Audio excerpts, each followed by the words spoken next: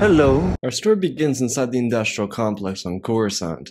Dooku arrived from the Jedi Temple to meet with his master for the first time since officially leaving the Jedi Order. Qui-Gon Jinn was dead, the last reason to stay within the Jedi. He would have done anything within his power to make sure his former students survived. For a Jedi, the bond between master and apprentice was incomparable. Dooku walked out of his Jedi vessel and met with his master. They began their conversation, with Dooku speaking about how Sidious had gone too far. Sidious was so easy on the topic. It was the price of the future they desired. Maul would have made a great long-time apprentice. A ceiling like his was very high, but he failed to a Padawan. If Qui-Gon and Maul were not adequate enough to live, then their place in the future was never secure. Palpatine was very adamant that Dooku chose this path, and there would be more sacrifices, despite both of them losing apprentices on the same day. Sidious turned and started walking into the facility further, speaking of how the galaxy would not be remade without sacrifice. Master Windu followed Dooku here, and he heard everything so far. He snuck into the facility and put himself behind a vessel. He knew that he needed to hear everything he could. With Master Qui-Gon dead and Maul dead too, the Council needed to know which was killed, the Master or the Apprentice. But by the looks of things, Obi-Wan killed the Apprentice because this was a Master, a Dark Lord of the Sith, orchestrating things and now having seemingly pulled his longtime friend Dooku to the dark side. Mace kept quiet and listened further as the two individuals continued their talks. Dooku questioned if the Dark Lord didn't trust him or his loyalty. Palpatine was always in question. One could not orchestrate the fall of the Jedi and the Republic without having reservations about those closest to him. Dooku may have done everything he was asked to do, but how much more would be asked of him? Sidious was intent on making sure everything he did was for the greater good of their cause. Dooku then spouted off a few things he had done thus far. Sidious, Kamino, the clones. How many would die for his actions? Windu couldn't believe what he was hearing. Was his friend behind the death of Qui-Gon and Sidious? What was on Kamino, and what about these clones? Windu listened further and Sidious expressed that this was the price of freedom. The Jedi Master could feel his friend slipping into darkness as he stepped out from behind his vessel and demanded that Dooku stop what he was doing. This had gone far enough. Dooku and Sidious turned back and the Sith Lord muttered under his breath that Dooku had betrayed him. The former Jedi quickly denied the accusation before stepping forward and confronting Windu. Mace was adamant that this could all be resolved, calling for Dooku to turn his back on the darkness. The former Jedi asked if he knew, and Mace told his former friend that that didn't matter now. What mattered was what they did right here and right now. Sidious expressed adamantly to not believe the Jedi Master, reminding him that they served a corrupt Senate. They were beyond saving, and Dooku would have to forgo his attachments to his friends. Mace was expressive that despite his role in the Council, he would help him resolve this issue. They didn't need to worry about the consequences. If they stopped the Sith together, Dooku broke out, saying the word, enough. Windu stopped and looked at Dooku. His friend looked so lost. Mace reached out his hand and told him to come with him. Sidious from behind told Dooku that if he wanted to prove his loyalty, he needed to kill Windu. Mace believed they could still make this right, and Dooku expressed that he was afraid. Windu was preparing to bring his friend back home, and then Dooku said he was afraid it was too late. Dooku's lightsaber ignited, and Mace looked to the Sith Lord. Only so many features were available on the Sith Lord's face: a chin, a nose, and the piercing yellow eyes, surrounded by darkness. Mace looked back to Dooku and ignited his Jedi weapon. He told Dooku that it didn't need to come to this, and before he could finish his sentence, his former friend darted across the chambers. Windu backpedaled, blocking the strike. The two longtime allies were close. They sparred often enough, and they were quickly thrusted into this engagement.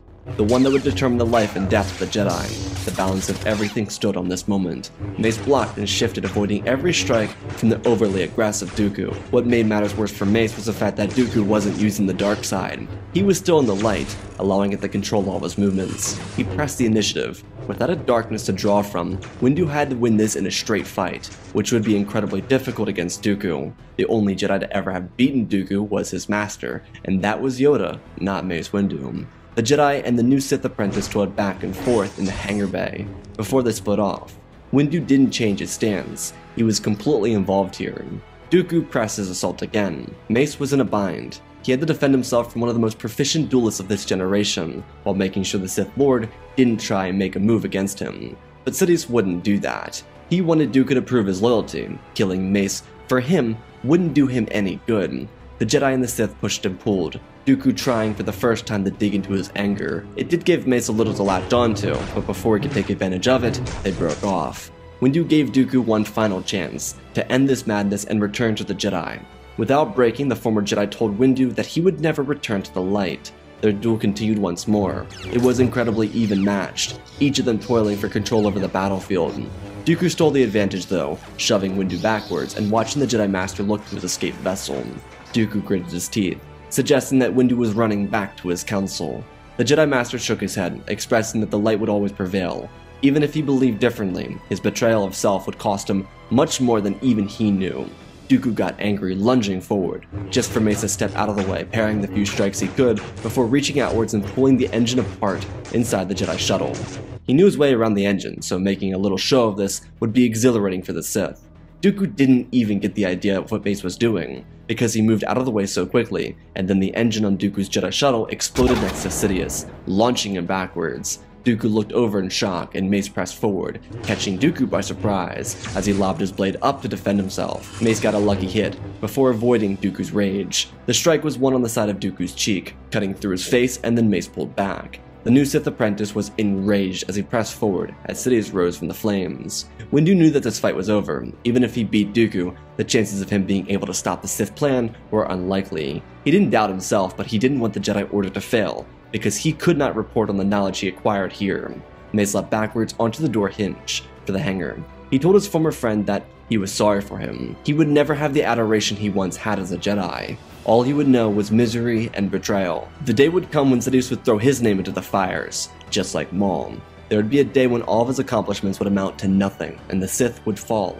With Dooku being used as the Dark Lord's scapegoat, Mace stepped back as Dooku rushed him. Mace flipped the lever on the door with the force, and the door slammed shut in front of Dooku.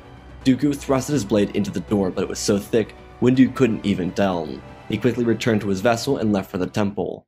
Coruscant felt eerier than ever before. Mace couldn't believe what happened here. He returned to the council chambers and quickly informed them all of what had just happened. While he didn't know it yet, Yaddle had just stepped down from his seat on the High Council. She did it later than she planned on doing so, which is why she never caught Dooku in the act. But she did inform Windu that his friend was acting a little suspicious, which is why Windu ended up following Dooku to the industrial complex. When Mace entered the council chambers, everyone was shocked with his urgency. He always held such composure, but he was adamant that he found the hideout for the Sith and they needed to go.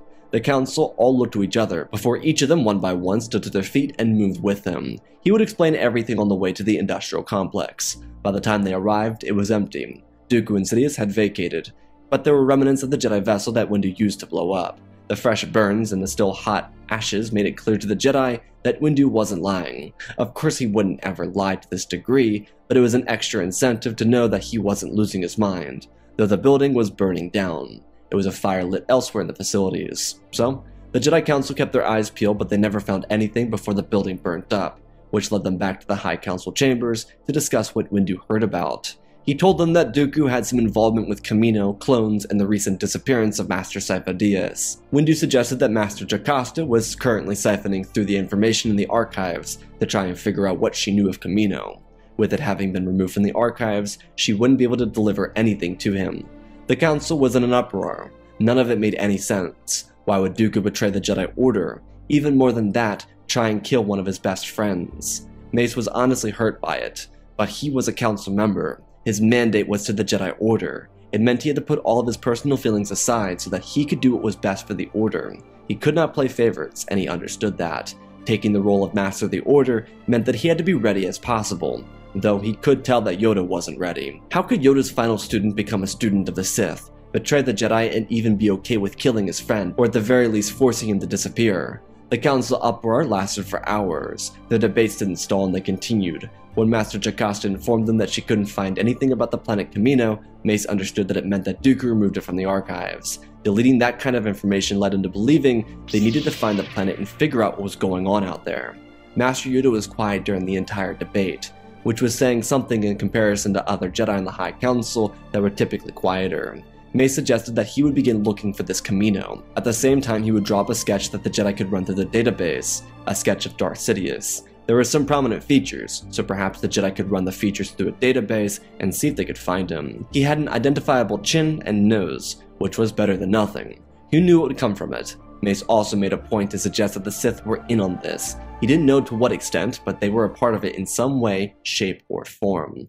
Across the city, Sidious and Dooku set up inside a new facility. Palpatine had a multitude of these, just in case something happened. It was outfitted with everything the other one had. There was a Sith altar and artifacts and anything he could get his hands on to cultivate the darkness. Sidious considered blaming Dooku, but the truth is, he wasn't behind it. Though this didn't mean that Dooku would get some instantaneous pass. He knew how to be extra vigilant. Sidious couldn't just vanish from the public eye to go on a vacation to clean up this mess. He had to put faith in the Dooku, so that he could fix this little problem. There was also another issue. Dooku couldn't be in the public eye now. The original plan of him becoming Count of Sereno and rounding up allies across the galaxy for a separatist plan wouldn't work. Instead, Sidious had another idea, one he formed in case something like this happened.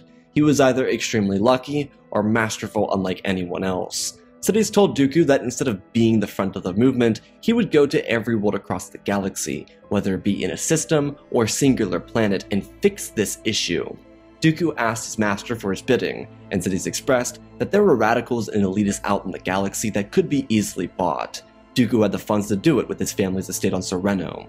He was to go to his homeworld and pull every last fund from the estate, put it into Damask Holdings, which Sidious had been using ever since killing his former teacher, and then use it. Dooku would then use these holdings to push out his wealth to buy these radicals. Dooku didn't quite understand. Of course he didn't, and Palpatine spelled it out for him. There were corrupt politicians all across the galaxy, though most of them never got a chance to use their voice. He smiled and told Dooku to give them a platform, allow them to be radical, allow them to garner an audience, to rile people up, to make people afraid or upset or fill them with hatred. Give them an enemy, and then allow these individuals with just enough of a voice to attain roles of power. Give them their platforms, do whatever it takes to make their quiet voice be heard. They existed. Their feeble minds would have them believing that their power was for them, when in reality it was for the Sith. All it took was making them believe they had a voice, and then when the time was right, because the Sith gave them all their power, Dooku would be able to use it to rise to the top of their ranks just in time for the Clone Wars. On the other side of this coin, while the Sith were working on this plan, the Jedi would be heading to Kamino the second they could. Dooku was informed to go to the Kaminoans and force them to not trust anyone. If a single one of them broke, they would all be killed. Dooku was to paint the image as clearly as possible. If the Kaminoans informed the Jedi of anything going on inside their facilities, then they would lose their army. Dooku asked his master how the Jedi would accept an army from the cloners that openly lied to them. Sidious turned to his student with a devious grin and told him to figure it out. The Dark Lord turned and walked to his altar, as Dooku was left with shame. Could he really do this? There was conflict within him. Having not killed a Jedi Master left him with curiosity if he could actually kill a Jedi Master, one that was a friend. If he could beat Windu, would he have been able to kill him? He didn't know, and this lack of knowledge filled him with confusion on if he could or could not kill a Jedi. It ate him alive from the inside out. But if he was a Sith, he needed to fulfill his master's orders, so that's what he did. His first stop was Kamino, and he requested that Jango Fett meet him there. Across Coruscant, the Jedi were beginning their investigation. Hundreds of masters were involved in this. They were told that if they came into contact with Master Dooku, that they were to not engage. He was far too powerful for any ordinary Jedi, and so it was their duty to avoid him. If they found him, report on his dealings and his location. Due to High Republic laws within the Jedi Order, each Jedi Master was to be accompanied by another Master. The only reason for such urgency from the Council was because one of their own saw it happening. If Sidious could convince Dooku to join his ranks, then what would prevent more Jedi from joining the Sith? What would prevent the rise of a powerful regime, one that the Sith were obviously trying to create? Mace abandoned the temple for some contacts within the city. He met with them, and after several days he was able to get the information he required, leading him to the coordinates for Kamino. He was currently traveling with Jedi Master Depa Billaba, his former apprentice. They arrived outside the Kamino system and looked to each other. Windu pulled the vessel down onto the landing platforms of Tipoca City. The two Jedi walked out of their vessel and down the ramp. The rain was pouring down on them, as their hoods were raised simultaneously, and they started walking towards the entrance to the facilities. Mace was grateful they were able to find the connection so fast, though it came from Jedi elsewhere in the galaxy. Whatever. They walked into the city and they were approached by a tall woman, welcoming them. She expressed that if the Jedi wanted to meet with the Prime Minister, he was currently off-world. Windu and Depa turned to each other and shook their heads. They didn't want to meet with anyone or need to. They just wanted to know something about this facility. Perhaps the Jedi could place an order with the Kaminoans for some clones. She popped right up and smiled. welcoming them further into the facilities. She expressed that they would find that their cloning was the best in the galaxy. Mace and Deppa acted as if they were exhilarated to hear so. They continued and suggested that one of their allies was here, and they wanted to know if they could add to that order. The truth is, the Jedi had no clue. They were playing sabacc with the Kaminoan woman, hoping that she would know something, and truthfully, she did. It was easy to break through to a Kaminoan. All one had to do is express that they had money, and that they were also willing to pay handsomely. Being that a Jedi already put in an order for a clone army for the Republic, perhaps the Jedi were unaware of what Dooku had mentioned. Taun We guided the Jedi along the corridors, expressing that all their advancements and what they could do, and what the Jedi could expect from their purchase. Windu told Taun We that their friend, turning to Deppa Billaba and scratching his head, saying that he couldn't remember the name of that Jedi. Taun We shot out smiling that it was her friend Sidious. May smiled and pointed to her, admitting that that was the name. He continued to suggest that Master Sidious used the wrong donor for the project. Taun We asked what was wrong with Jango Fett. Windu lowered his voice to a whisper to sound as ominous as possible, and told her that Jango Fett was a lethal bounty hunter, and rumor had it that he was trying to be the donor for these clones so that he could take over an entire star system for himself. His plan was to use the Jedi for their credits and use the clones for evil. Obviously, the Kaminoans didn't care what happened with the clones once they were paid for, but to Taun We, this sounded awful. She told the two Jedi that Jango was here inside the facilities right now, if they wanted to find him and meet him. Windu told her that if they could, it'd be very nice, but they would be here to likely capture him and take him back to the temple to interrogate. Mace looked to his former student and asked that she get some restraints. Taun We was very nervous, but Windu was very assuring that there wouldn't be any issues. Once Deppa got back, they continued along together, prying at Taun We to get any other information. They couldn't get anything aside from the fact that Jango was the sample being used for the clone army. They also couldn't figure out anything relating to the disappearance of Master Sidious. Deppa expressed that her friend had been missing ever since he met with Jango, and expressed that if there was anyone else here, they could be plotting against the Kaminoans or worse. Taun We would like to help, but the only other individual with that sort of information were the chief medical scientist and the prime minister, and she would have said something if she could, but she was also unaware. After all, it was Lord Tyrannus who was involved with the whole operation, but Taun We did not know. Once they entered Jango's room, it was quiet. The Jedi did a quick interrogation, and once Jango started showing signs of hostility, the Jedi pried a little further. Jango informed the Jedi that he was hired by a man named Tyrannus. Neither of them recognized the name, and Deppa asked Jango if he knew what he looked like. Jango shrugged his shoulders and said he could point him out. Windu had a hollow image of him and Dooku before the mission to Raxus Secundus. He showed the image to Jango, and there was a slight movement in Jango's eyes, but he doubled down, saying that he didn't recognize the man. Both Deppa and Mace caught the moment and told Jango that they would like permission to look around, and he denied. Without his armor, he wouldn't be much of a challenge, despite being Mandalorian. When he tried to challenge the Jedi, it was very quickly resolved. He was put into his place when he tried to put Windu into a headlock, but used his hands to put him down. Mace used Jango like a speed bag, and the rest was history. They locked Jango up and sedated him. Mace and Deppa put him into the corner of the room and asked Taun We for a cart. They would like to move all of his stuff back to the Jedi Temple. Deppa also informed Taun We that the Jedi would be effectively removing their order from Kamino. It was clear that their facilities couldn't be trusted at the moment. Taun We was disappointed, but she was informed to keep this quiet until they left. There was no reason to alert the Prime Minister, who was clearly not on world. Taun We was becoming frustrated, but there was nothing, and I mean nothing, she could do. The Jedi quickly got all their information, the Mandalorian armor, data records, and anything they could find, and returned to their shuttle. The trip through hyperspace had Master and Apprentice pulling all the information they had. Jango hated the Jedi, but he wouldn't wake up until he was within the halls of their temple. There'd be no escaping. The Jedi housed everything they needed, and no one, aside from potentially Dooku, could know he was trapped, and guarded extensively. The information they had led Windu and Deppa to the planet of Upadilla, the homeworld of the Pike Syndicate. Initially, this seemed like such an odd place to go, but when they landed, they were met with passive aggressiveness. The Pikes had no interest in welcoming the Jedi, but they also couldn't say no. Mace and Deppa bought their way into their facility so they could have a discussion with a prisoner they didn't know was missing. His name was Silman, but it was revealed by the Pike leader that the man named Tyrannus paid them handsomely to keep Silman imprisoned, having only been in prison for around a year.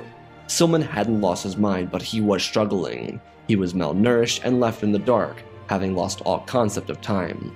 Thanks to the Jedi payment, he was given his freedom and the Jedi learned of what happened. Sidious was shot down by the Pikes over Felucia. Silman was a survivor, and he was taken to Obadiah by the Pikes to be their prisoner. Tyrannus wanted no loose ends, but when you deal with criminals, you better have more money than whoever wanted to get to the bottom of the case. The Jedi had more money. Mace was the one who got to the bottom of Tyrannus' case and who he was. Because while the Jedi were making their progress, learning about this man named Tyrannus, who very quickly was deciphered to be Dooku, the Sith were making their moves in the Mid-Rim. Dooku and Sidious didn't know how close the Jedi were to uncovering their plot. They had little connection or conversation with Jango to begin with. The only thing that was going for them was their connection to Tyrannus, but the Kaminoans didn't care anymore. The Jedi made it clear that whoever was going to pay them was lying. This turned them off from business with Tyrannus and the Jedi. They almost spent billions of credits creating a clone army, one that would never be paid back. They didn't reach out to Dooku to inform him, because they almost lost out on all those credits. They had a huge bank, but putting up that kind of money to not get paid back was deceitful and evil. The Kaminoans had everything in order too. They had the shipments for what would eventually become their Phase 1 clone armor. They also had all their sizes down, and how many clones would be in the first batch, 200,000 units to be exact. All the science had been finished by Nala Se, and they were preparing to move forward with their plans. But now, there would be no Grand Army of the Republic. If the Jedi or the Republic or Tyrannus would not be paying them, there would be no army. Dooku was making all sorts of progress in the Mid-Rim. He was pushing forward the incentive to bring to the front of the political races more radical minds. Initially, the plan felt like it wouldn't go anywhere, but thanks to Dooku's funds, which had not been liquidated on Sereno, he was able to support each of these movements. They started out small, and they progressively grew. Dooku's initial start, before the Jedi ever found Kamino, was small local elections, to make sure he got the formula down. The irony of doing this is he was promoting the inverse of what it was he was already against. The Republic was corrupt, and he was pushing even more loony and corrupt individuals into places of power. It started with mayors, governors, chancellors, and presidents of planets. By the time the Jedi found Kamino and captured Jango, he had moved on to representative races and senate races. It wasn't easy, but money talked. Dooku went under a different alias called theclonewars. With a fake name, no one could identify him with the Jedi, and as he began his descent into darkness, his beard started to lose its color. Dooku was 70 years old when he joined the Sith, and he looked spry as ever, and with the darkness taking over, his body began to reflect it, wrinkles becoming more pronounced, and the age of his life becoming more visible than ever before. Theclonewars avoided contact with the Jedi, who did become more visible, but because they weren't paying attention to local elections, they weren't noticing the total maniacs that were propping up into political positions of power.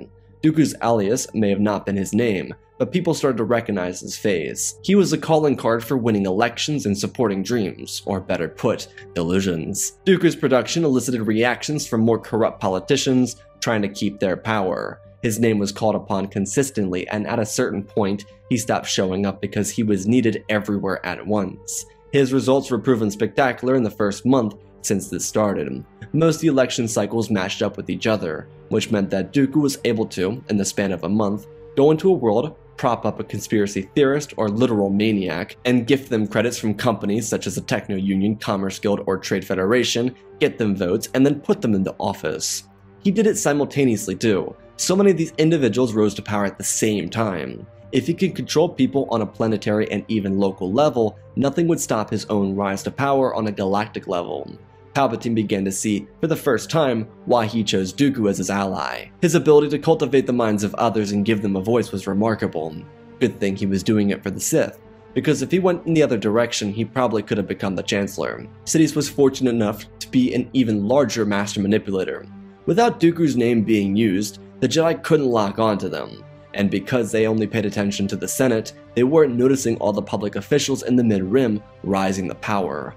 All these officials had some extremist quirk to them, and all of them would be heavily in favor of dismantling the Republic.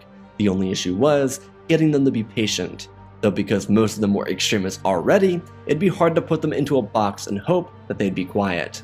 Windu and Depa continued their search for the following months, but then something was brought to the Council's attention by Master Yaddle.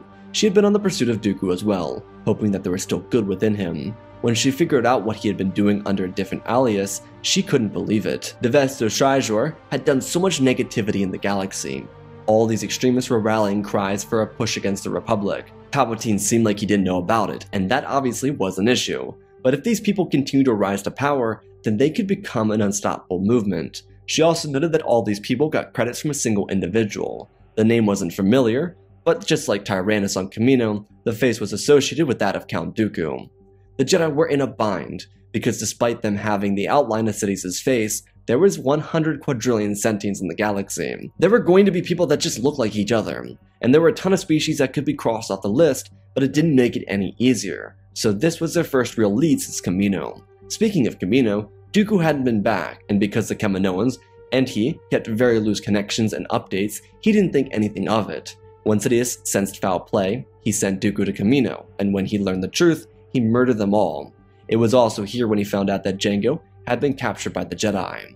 With the Jedi now on the trail of Dooku, Mace and Depa began looking into the political rings. The Jedi had to get involved, which forced several knights and masters out into the political arena to combat this rise of extremist powers. These individuals were calling for Palpatine's head, and they wanted to wage war. The first one of these uprisings happened on Eridu, and Captain Tarkin of the Republic military was the one to shut it down. His icy cold behavior led to more uprisings. All of a sudden, the grand plan started to crumble, because Dooku's protection of extremists made them believe they were unstoppable. But the Republic, without Palpatine, reacted heavily. Local militaries turned on their leaders and thrusted them from power. With Dooku doing damage control, Master Pong Krell was able to inform Mace Windu and Depa Billaba where Dooku was. The location was on Onderon, and the two Jedi tracked down Mr. Devasto Trajor. He was inside of a secret meeting with a couple wannabe senators and representatives. Onderon was the best place to do this type of business. Devasto Trajor informed them that he was being trailed, and he needed them to start trusting, protecting, and propping each other up. He couldn't fully support them by himself. If they could support each other, then he could remove suspicion from himself and get the Jedi off his back. Before the people could agree, the sound of a lightsaber ignition got their attention. They all turned back and looked at a purple lightsaber before the sound of another lightsaber turned them to a blue lightsaber in the other corner of the room. Windu told them all to stay put and they wouldn't be hurt. He spun his lightsaber around. No one could see who was in the room with them. They were both in the darkest corners of the room. Dooku stood up and ignited his crimson lightsaber and he told the Jedi to back off. But there would be none of that. Dooku grinned, cutting down the extremists around him. Windu felt so much shame, telling Dooku he had fallen so far, so quickly. The new Sith told Mace that he wouldn't feel shame much longer. He would kill both of them. The duel began. Two brothers interlocked once again. Mace knew everything Dooku was responsible for. Depa joined in, and they fought the Sith apprentice. They were quick, but they also had to be careful. Dooku was fighting with the dark side, and Mace was able to lock onto it. He blocked and defended, but Mace could press his advantage. The dark side had not been kind to Dooku. Months into being a Sith, his face was covered in gray hairs and his body ached unlike ever before. The two thrusted and blocked. Depa got her strikes in as well. The only struggle for her is that she didn't have the same bond with Dooku, that her former master had at least. The former allies were interlocked, and with Depa's help and the use of Shatterpoint and Vapad, Windu shoved Dooku into the table before cutting him down. Mace felt so much shame when he did it. He didn't want to kill his friend, and when he felt the essence leave Dooku's body, he stepped back and dropped his blade. Mace looked down and felt shame, and lifted his hands before his eyes. What had he done? His former student came up to him and told him that he was okay, it wasn't his fault. Dooku chose his path. He was capable of so much carnage, and stopping him here would help the galaxy in ways they didn't know yet. Plus, Depa continued they could use his vessel to see if they could locate Sidious. Mace nodded his head, picking up his lightsaber and taking Dooku's blade. They called for a temple guard escort. They would take Dooku's body down to the temple, cleanse it, heal the crystal, and then bury them both. It took several minutes, but Depa and Mace would find all the information they needed to relay back to the temple. The location of Sidious' new lair was inside the center of the city, close to the Opera House. It was in a high-rise and it had a beautiful view. It was just filled with darkness. Apparently, it was pretty close to the Chancellor's mansion. The Jedi from the Council would quickly move. It was nighttime on Coruscant anyways, so they moved diligently, hoping the Sith Lord would be present. The current Council members on planet moved into the house quietly. Yoda led Ki-Adi-Mundi, Eth Koth, Oppa Rensesis, and Plo Koon into the building. They followed each other around and kept to each other's sides. They anticipated a great duel, but they weren't finding any signs of the Sith Lord. Maybe he wasn't home. The Jedi crept as quietly as possible without making any sounds. Despite wearing their boots and their capes dragging along the ground, they each were silent in their movements. Upper-class Coruscant residencies were silent, due to their updated infrastructure. The Jedi, per the request of Yoda, were hiding their essences, just to make sure that the Sith wouldn't be alerted to their presence. As everything began to feel hopeless, as if they'd been sent the wrong way, Mundi's lightsaber ignited. The Jedi all rushed to the sound of the ignition, and they saw the Jedi Master standing over a bed. On the bed was the lifeless body of Chancellor Palpatine. Mundi turned to them with a grin and expressed that they found the Sith Lord. It was Palpatine. Yoda asked how that was possible, and Mundi lifted Palpatine's sleeve, revealing a lightsaber. The ignition of the Crimson Blade was all the more proving. Despite not knowing it, the Jedi killed Sidious in the same way he killed his master, without him ever knowing how in danger he really was, slain in his sleep. The Jedi acted quickly, removing Palpatine's body, returning to the temple to do the same that was being done with Dooku's body. What remained now was the chaos that followed. But due to the investigation, the Jedi had to act. The Senate and the Republic were under the control of the Sith. It also meant that either Dooku was working against his master, or they had an extremist plan to divide the Republic, and once there was conflict, they could take control. The consensus belief was the latter, simply due to the attempt to create a clone army. In the following months, the Jedi would continue their investigation, finding out how truly deep the plot went, and what there was to uncover. While Palpatine didn't get a chance to tear down the Republic, it was clear what he was going to do. The Jedi didn't get involved in the cleanup for Palpatine. Instead, they cited that under Palpatine's rule, extremists were popping up in the Mid-Rim worlds. Perhaps the Republic should change its focus.